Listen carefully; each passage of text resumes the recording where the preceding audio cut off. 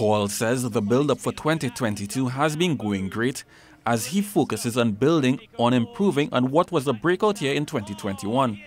But what has he learned that can help him as he looks ahead to this year's racing calendar? I would say racing experience, getting more races under my belt, and that's a big thing in sprint cycling.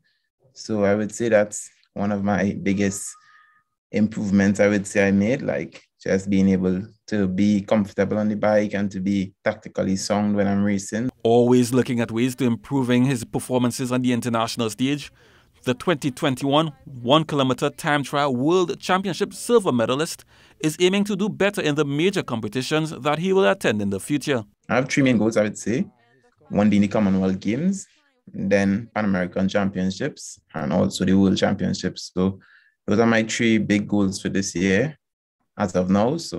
While not being present for the just concluded National Sprint Championships due to training at the UCI headquarters, Paul was happy to see the local guys back in action and had praise for the likes of fellow Olympian Kwesi Brown and up-and-coming sprinter Zion Pulido. It's always a pleasure for me to see my fellow teammates doing what they love, going fast and being able to go out there and ride their bikes. So for him to accomplish this and another achievement under his belt, I was really happy for him. And I'm always happy to see the younger generation coming up behind me. And that's one of my biggest motives, to inspire and to show the younger generation that there's a way and that the sky's the limit. Paul still dreams of the day when our Twin Island Republic will have a full cycling team representing us at the Olympics.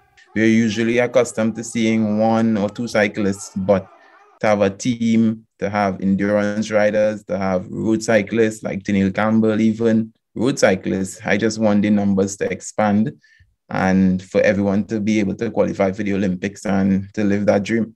The Gasparilla native wants Trinidad and Tobago to continue to support our cyclists as they do their best representing their country.